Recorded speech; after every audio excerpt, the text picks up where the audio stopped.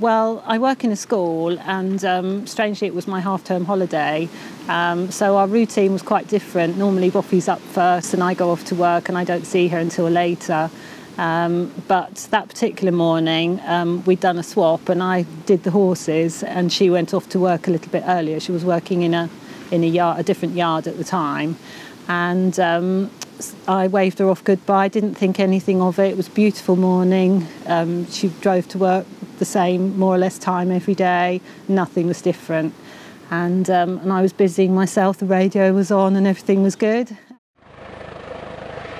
There was one very severely injured casualty. They're very keen, as soon as we landed, for us to go and see this casualty who was trapped in the car. Somebody at the scene recognised Boffie and then called her mum, which actually doesn't normally happen at all, because it would be the police that would normally do that. Suddenly my mobile phone rang and I thought it was her, but it wasn't. It was my brother, unusually. And he'd had a call from a friend who said that he'd seen my car in a very serious accident. And just for that moment, you sort of tremble a bit and think the worst. And I asked him a little bit and he said, "Susan, I don't really know much about it, but I think you should get there as soon as you can."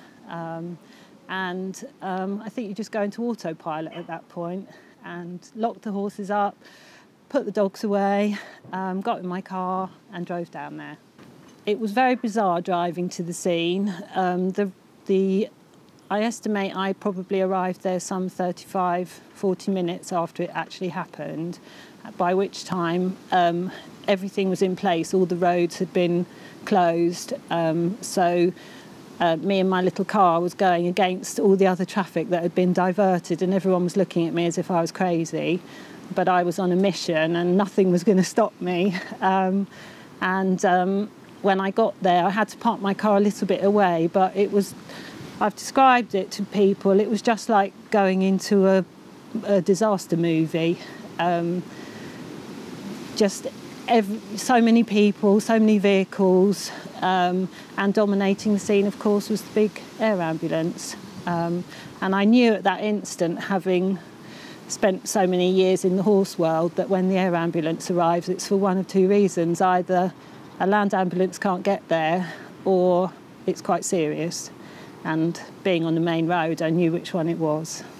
So it's happened a few times where loved ones or guardians have turned up on scene, and it either goes one or two ways. It's a hysterical disaster because this is a loved one who is very, very unwell and they just want to help out.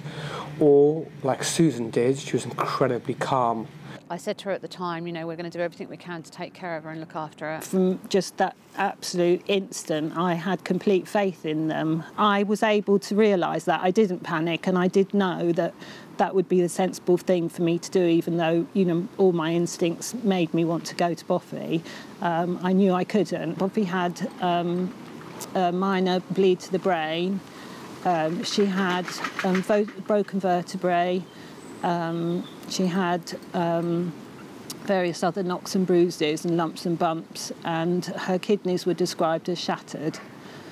So she had a lot of internal bleeding. I was in hospital for about 3.5 weeks, but to be honest, it was worse for my family than it was for me, because I didn't really know what was going on most of the time, but I came home quite quickly. She's an amazing girl. Everyone who knows her knows that she's a tough little thing.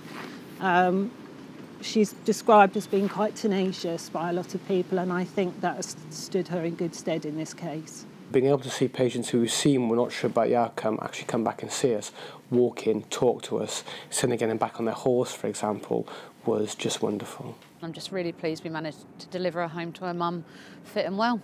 Quite soon after Boffie came out of hospital, it struck me that it was going to be Mother's Day, and Mother's Day traditionally in our house has been bring me chocolates, bring me flowers, pamper me for the day. And of course Mother's Day for me that year, the first one, was very different. And for the first time I was just really, really grateful I was still a mother to my daughter, because it all could have been very different. My life's changed completely. I've now started my English degree. I'm sort of a year down the line with that now, which is something I'd never have done if I didn't have my accident. and so that's really good. I'm really enjoying my studying. I'm still doing lots and lots of riding and competing more in the summer than in the winter. But I'm excited for the season, so I'm working part-time in a school as well, primary school, which is great fun because you're surrounded by lovely children. So my life's really going well actually at the moment. I'm really thoroughly enjoying it, yeah. What can you say? They saved her.